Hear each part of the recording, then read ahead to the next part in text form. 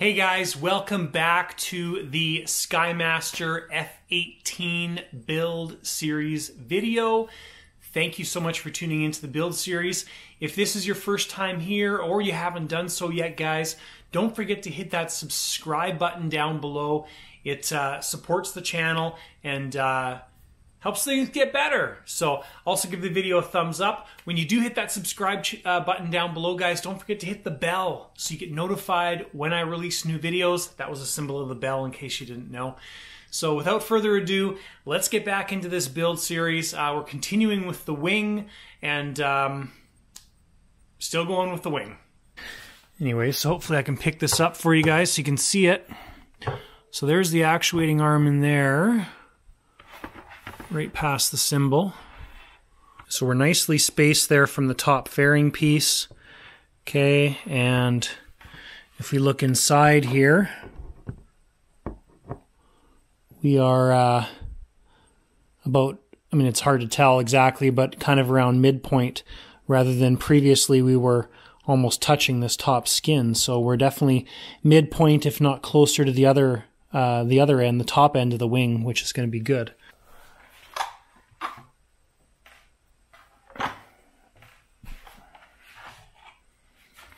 Okay, so pull that guy out. And so what I've done is I have gotten the slot opened up, so I just used my Dremel bit as I mentioned, and I got that all opened up, so we're good again. And then this carbon piece I've just got jammed all the way towards the top, like that. So with that in that position, we are so flat to center. We're sitting at 15.3 millimeters, so call it 15 millimeters. And that's going to work way better than what we had previously. Okay, so I will need to cut out another arm now. Now I do have this carbon plate, which is exactly the same thickness as the old arms. So you can cut this stuff a couple different ways.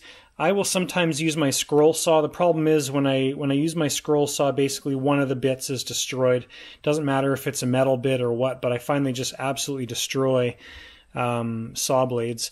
So what I'm going to use on this is just my Dremel, and same thing I used to get the piece out of the surface, and tried to tuck this as close to the edge as possible, and just traced it out with a paint marker. So what you do when you do this. This is pretty straightforward stuff, guys, but you know, sometimes these little tips are helpful.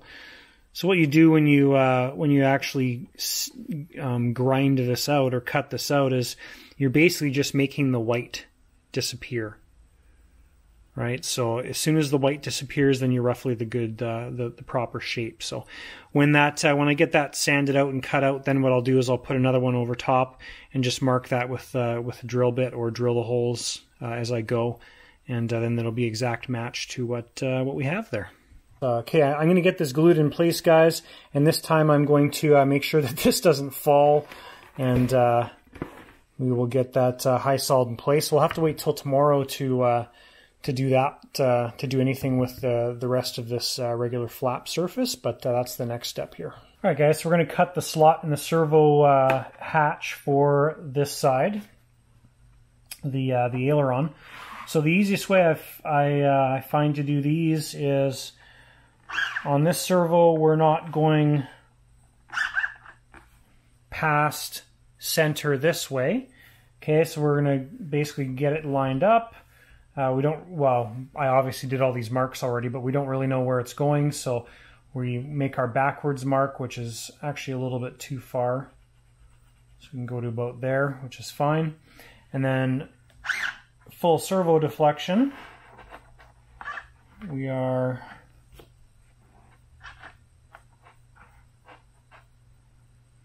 going to be somewhere in that range. And then we just mark our forward location, which there will be good. And then what we do is move the cover over to the side like that, and then just mark this edge, that edge, obviously adding a little bit, adding a millimeter or two, and then now we've got our location. There we go. So now we got our opening nicely cut, nicely square. We'll just use our Dremel and open that up, and I'll show you guys the finished product. Alright guys, so there's the finished product. I'll take a bit of rubbing alcohol and clean the marks off. They'll come off no problem. So we've got, that's as far back as the servo is going to go, so we got plenty of room there. And then if I go all the way forward and actually move the surface pops out of the channel. So we'll probably maybe only need to go that far or less. So anyways, nice clean servo hole, works really well, and I'll clean that up with a bit of rubbing alcohol and she'll be perfect. Alright guys, so added the other screws in the servo, drilled out the cover and obviously the other side at the same time. So the kit includes these tiny little screws here, which are for the doors or the cover plates. Anyways, we're going to screw those on and get that cover plate done.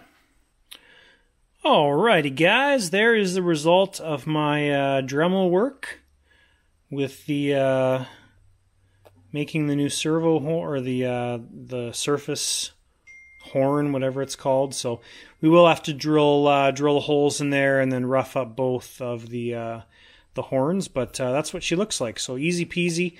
And we'll use those on the other wings. So with this horn all cured now, I'm going to work on getting this surface set up. Shouldn't be too much trouble. I think this that rod that comes with the kit, it's actually the shortest. It's actually the shortest rod of the bunch. I think is still too long. But I'll get this kind of in position and we'll see what she looks like. So because the way this one's routed, it's going to be a little bit more difficult to deal with. I mean, this side over here was the aileron side was a lot easier because of the external linkage. This one, because it goes inside the hole there, it's going to be a bit of a trial and error process. But so I'll get this all hooked up and I'll show you guys the result. Alright guys, so we got everything hooked up. The stock rod actually worked. I just had to cut one end off. So I cut the end off that goes into the ball joint and just minimize the threads. On the other side, it might be hard to see, but there's just a little bit of the threads poking out of the clevis. So worked out really, really well. I'm just setting up some of the initial travels on these flaps, and so we're zeroed out. Now the middle flaps, I've got way too much middle flaps. It's only 38 millimeters of travel, so it's going to be a lot less than what it is right now. But the reason I'm keeping mid flaps where it is because the servo horn is centered up and down currently, so when I set that other servo up, I can set it up straight up and down to match the surface. Then once the other wing's done, then I can play with the flap settings. Now the max flap is correct, and that's set at 70 millimeters from the root edge. So that is 0 flap, and that's max flap. So we do have a little bit of up aileron actually. So when you look in the manual, there is 15 millimeters of up aileron. So the way when you set this up, with the flap nice and level and the aileron zeroed out to match the flap, there actually is some movement up. So we're 15 millimeters up, 25 down.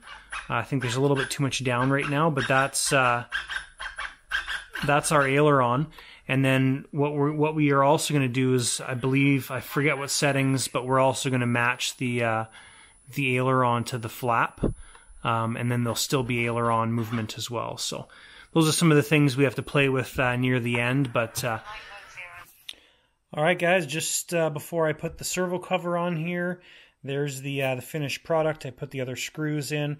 That shiny bit you see on there is just because I put CA as well on those nuts and just sprayed some kicker on the area. So, anyways, guys, I'm going to put the cover on the main flap, and that step will be done. All right, guys, so the cover's all on. Both surfaces are done. Next thing we're going to work on is this piece here. So the other covers go on fairly easily.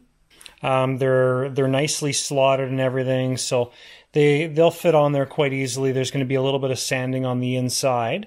This one's not bad, but the one that goes over on this one, there's a lot of excessive glue that prevents that from clipping on. So those will be nice and easy to install. But this one's going to be a fair bit of work. So the first step here is we need to spend some time cleaning up the excess glue out of the inside, and then also opening up these the openings there, because they're too narrow, don't fit on this stuff. So we've got to open those up a little bit, which is no problem. Just use the Dremel and grinding tool and have at her. So both of them need to happen, this one as well.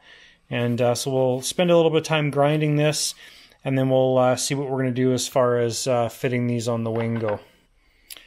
Alright guys, so we've got these pieces all sanded. I'll show you kind of what I came up with.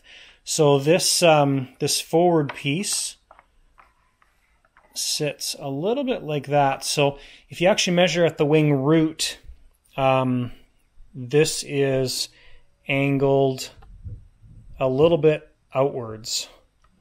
So it doesn't need to be parallel with this piece, but pretty close. So like that is about lined up. All right, so here is the original. I'll get that lined up fairly well. And you can see depth-wise how much I had to sand off. And the reason for that is if you keep this piece, it kind of comes down as on a return angle, and it doesn't work. That the carbon piece that goes in here, you know, when this starts to go at an angle and the flaps come down, there's just no way for this to have enough clearance. So that's why you need to cut that much off, and I'll show you this view as well. So you really don't have to do a whole lot at the bottom portion here. It's just this top section. So I might have to still remove some more, which isn't a problem because the larger piece still covers it. But it gives you an idea of how much you have to actually get rid of. And then you have to clean up the inside to open up the opening quite a bit as well. So that's the rear piece. And the front piece, so that gives you that view right there. So a little bit off the length of it at the base here. And then not really anything off the off this portion, other than what comes off just from opening up the actual piece itself. So you can see the difference there. Obviously this is the one I've opened up, and this is the original one. Okay, so there's a lot of excess glue there that needs to come off. And then the inside, you can see the I just need to sand down all this funky stuff right there as well. So anyways guys, that's those are the fairing pieces. So I'm pretty happy with the way everything fits now. It's going to take quite a bit of lining up though, and just making sure that we're all good as far as positioning goes and stuff. So I'm going to work on that next, and basically my goal is to get this wing, I think I've talked about this before, get this wing 100% with the exception of the leading edge flap, because we were waiting for the servo horn. We do have those on order, and get this wing 100%, because then we have to copy the other wing. So those pieces are next. All right, guys. So I changed the resolution on, or I changed, sorry, the setup on the servo horn here just to get better resolution with the servo. My dual rates were down to like between 10 and 20%. So that's going to affect things a little bit, but I actually didn't have to do anything with my previous sanding there. I just move the arm down and it just clears my sanding that I did. So it actually works out really good. So what I did was I actually had to thread these pieces in more. I got the 0 set up, and now when I go to mid flaps, I have to adjust that a little bit because it doesn't get quite the travel. And then full flaps, same thing, need to add a bit more travel to it. So, but that looks good. I'm gonna have to play with the resolution on the dual rates because we're not getting the right amount of travel. So I'm just gonna get that all set up. It's really nothing to show you guys. It's just a matter of adjusting the travels again in all the positions. So I'm gonna get that done, and then I'll start working on the fairing pieces and stuff for the wing. So. Okay guys, I want to try and capture this process as best as possible so you have an understanding of what I'm trying to do here and to set this up. So, I showed you all the sanding I did on this guy here. Now if we go to full flaps, now the flap setting full flaps is as per the manual. So that's how we're doing it. So if we drop the flaps or lessen the flaps, then it won't be an issue. But then also the movements as well too are as per the manual. So what I'm doing here is I'm just adding full deflection. Now if I take this and move it forward, okay, I'm going to try and zoom in here, but if I move it all the way forward, we've created a bit of a gap right there, okay? And what we're trying to do is avoid that gap, but still keep it in the correct position. So that's about as far forward as I can go. Now if I drop this down, holding it in the same spot, and then we take the front piece and install it. So that's kind of how I'm getting this set up. Now the front piece, I've sanded the length as well too, like I showed you previously, and we don't want to be going onto the leading edge, right? So we've got to position this so there's no interference up front, and that's kind of where we're positioned with both of them now. So we've got a really good setup. Now there's just a hair of a gap on the top joint there, you can see, and which is good. I'm totally okay with that, and we should have no interference. So with that being done, what I'm going to do is I can take this piece off for now.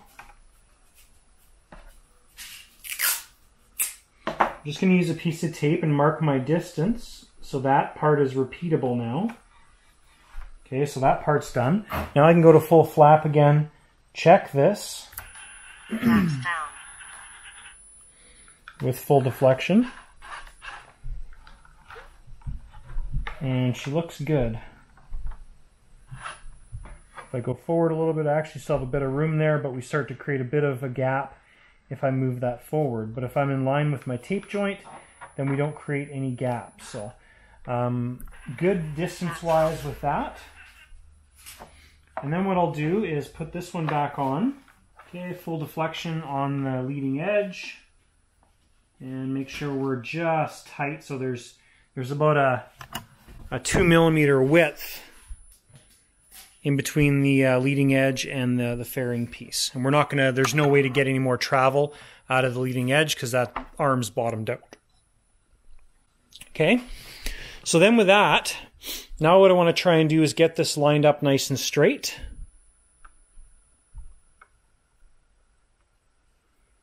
Okay, so we're just at our tape mark there.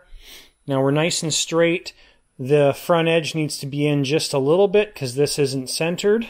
Okay, and I think that looks really good. So what I'm going to do now is I'm just going to take tape and run the masking tape along the sides just so I have, again, a repeatable position for these pieces as I'm taking them on and off and figuring out how I'm going to attach them to the wing. Okay, so I'm going to put the tape down and I'll show you the next step.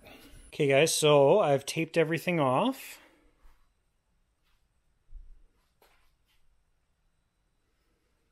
Okay, marked all the limits for everything. So what we need to do now is we need to figure out, what's your problem? Oh, Luna needs a belly rub. Okay, belly rub for Luna. Sometimes she just needs a belly rub. Okay, so, oh, here you come for more, right? So basically, there's lots of different ways to do it, but I think what I'm gonna do is use basswood, basswood, potato, potato, tomato, tomato. Everybody's making fun of me for the way I said decals, not decals. Anyways, I don't have any decals to install on this plane. So I think what I'm gonna do is for this back piece, I'm gonna notch out the piece of basswood, basswood. What? What?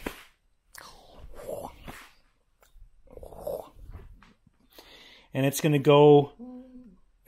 It's gonna kind of go into the. Oh, good speak. It's gonna go into the carbon piece there. Good speak, Luna. Like that.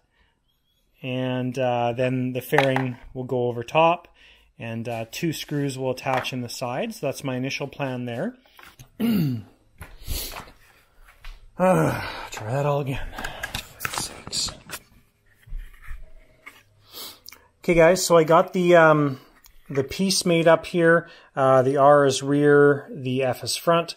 So you can see it's got a bit of a bevel towards the front edge there, and fits nicely in the fairing piece like that.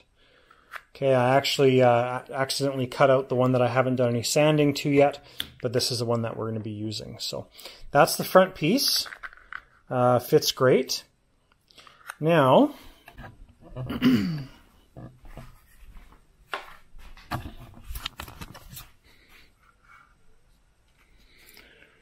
purely based on positioning, that's going to be mounted roughly in that location. And what I can do is mark that on the tape. And then as long as we center this piece in between the tape, we'll be in the right position. So that's fine. Now what else we can do as well is when this gets mounted, I don't suspect the rear is going to be loose, but what I'm going to do is a bit of a preventative measure here just in case. So in this section, we can put a piece of this basswood. This is too wide right now, but we can put a piece in there. The fairing goes over top, and then we can just put a single screw in that spot just to help anchor the backside. So nice, quick, simple solutions. Not overly complicated, but nice and strong. And what I'll do is I'm going to get this part sorted out, and then we will glue these down with 20-minute high sol, and I'll show you what that stuff looks like or what it is, and that should work beautifully. Now these have been treated with CA, so I've soaked them with CA so they're nice and stiff. I'm going to do all the edges of it though, and just make sure that's done, and then we'll have a nice surface to screw into. So next thing I'm going to do is get this sorted out as far as depth goes, and then once that's done, then we will be able to glue these onto the wing. Luna, sit. Pa. Good, Pa. Good girl. Nice to meet you. Other paw. Oh, good girl. Other paw. Good girl. You're on camera.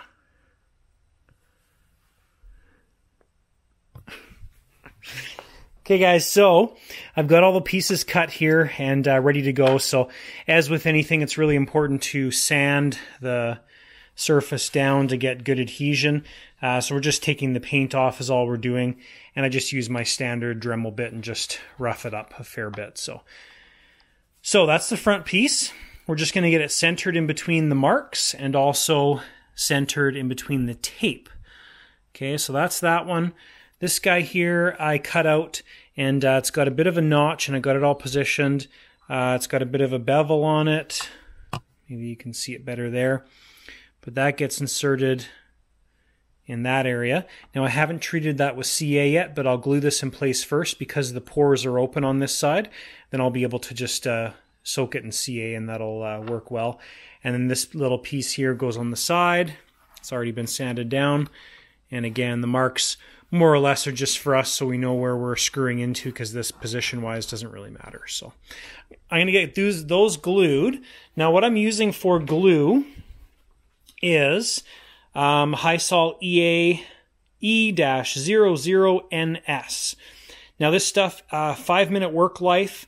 It's kind of a clear color, so it's not, it kind of stays a little bit soft for quite a while. It's got a bit of a stinky smell to it, even though it says low odor. But it's very, very different from the standard high sol, the 9462. Yes, very different from this stuff. This stuff dries hard. I'd say brittle, but I'm only saying brittle because compared to this, it's different. But I like this stuff because it sets up quite quickly. You really have to wait about 30 minutes to an hour before you can work with it, but it sets up nice and quick. So that's what I'm going to use on this type of stuff, and I find it works really, really well. So I will get these glued in place and show you guys the result. So just to show you, yes, it looks like a heart. Aww. This is what it looks like if you've never used it. So it's kind of a clear consistency. And where would we be without trusty bent screwdriver? So anyways, I just thought I'd show you that, and so you can see what it looks like. All right, guys, so we just have these various items providing pressure while this stuff cures. And I'll show you the finished product in about 30 minutes when that's all done curing. Okay guys, all of our little pieces are pretty much set. The glue is still soft, but it's set enough that all the pieces are in their places, and we don't have to worry about them moving at all. But if you can see here, the glue is still soft enough, and that's kind of what this type of high sol does. I mean, it doesn't stay gooey like this, but it stays a little bit more flexible. So just keep that in mind if you're ever using it. Now I'm going to install these pieces next, and they're fairly simple to install. They don't need to be overly complicated, but I've sanded them down, so all the pieces have been sanded. And what I'm going to use to glue those down is just shoe goop. So they kind of just they only sit one way on there, so you can see that the pattern essentially lines up with the design of them. So it only goes so far forward and sits like that. Same thing with these other ones. Basically, you know, it only allows it to go so far. So, all right, guys. So I've already done these two, and that's basically the process. The nice thing about the shoe goop is it doesn't flow like normal glues. So when you get a little bit oozing out like this, you just take it, and of course you need a bent screwdriver in order for that to work. I'm kidding. But it's really easy to clean up. So I'll show you this this last one, which goes on the very end, and I'll show you how I do this. So don't need a whole bunch. If you put too much on, obviously it's going to ooze out. So we'll just put a nice thin layer up top here.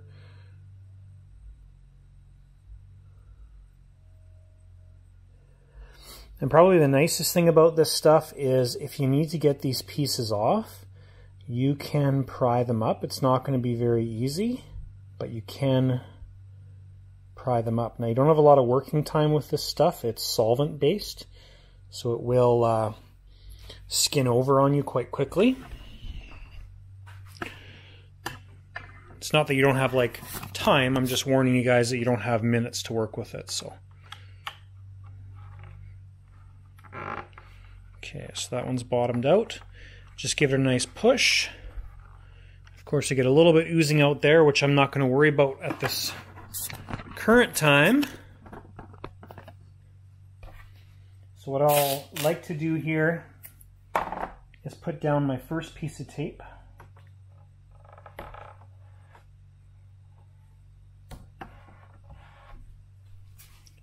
Use the bent screwdriver.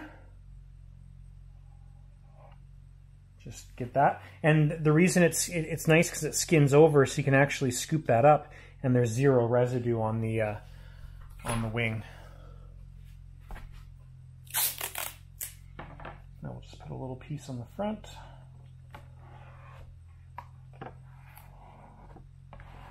Sorry if it's a little jiggly, you guys are resting on the wing. So, okay, so those are those three pieces, right? Little one, medium-sized one, and big one. Okay, so those are done. And next thing we'll work on is mounting these guys. All right, guys, these are the screws that I use to fasten the fairing pieces onto the wing. And there's a couple different sizes here. There's short ones, long ones. I just use a mix of those guys. I think those are the standard servo screws that come with some of the servos, not the JR ones, or the ones with a little gap on them, or the shoulder bolt, the shoulder piece, but just the standard servo screws. That's what I used. And here is the finished product.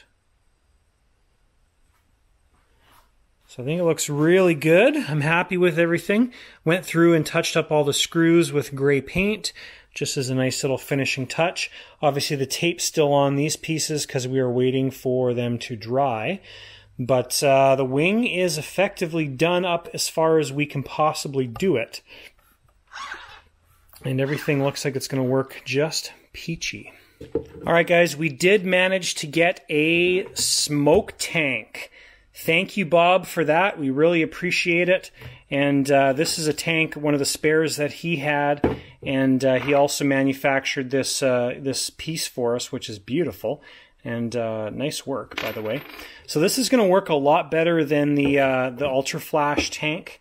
And I mean, the Ultra Flash tank is probably 2.5 times that length. So this is going to sit nicely in this part of the fuselage. So the primary fuel tank is going right here, and where the front portion of the fuselage attaches to the rear portion is where we want to put this tank. So it's great. The Ultra Flash tank would have come out to about here. So huge difference, and I think this works out to be about 2 liters. The Ultra Flash tank, I believe, is just over 2 liters. So great, great smoke tank. All right, guys, so that is effectively the end of this video. We do have one wing 100% complete at this point, which is totally awesome. No, sorry, we don't have a wing 100% complete. We have a wing complete as far as we can make it complete, with the exception of that leading edge. So, and the servo connectors and stuff. So that portion's done. Now I'm going to be working on the other wing. It's going to go much quicker than this one did, but I'm not going to video any of it because it's exactly the same thing. Maybe when they're both done, I'll show you guys with the wing sitting together, all set up and plugged into the receiver and everything. But that's what we're working on next. I'm not going to film that portion, but what I am going to film is what I'm moving on to next, which is the elevator servo install. So another big portion of the build, another fairly, well, very important, but it's all important, but very important portion of the build, and somewhat technical as well too, getting everything set up because of the way it's designed with the servo and bearings plugging into the elevator. So that's what we're going to be moving to next. That'll be the next video. Probably will take an entire video to do that as well too.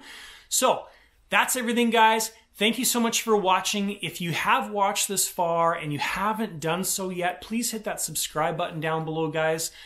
Very, very important because it supports the channel. Give the video a thumbs up. It's also a way you can support the channel. And last thing, if you have any questions or comments, make sure you list them below. My email address is listed below, so if you don't want to comment there, you can send me an email address or an email as well too. So thank you guys for watching. Hopefully you enjoyed the video. We will see you in the next one.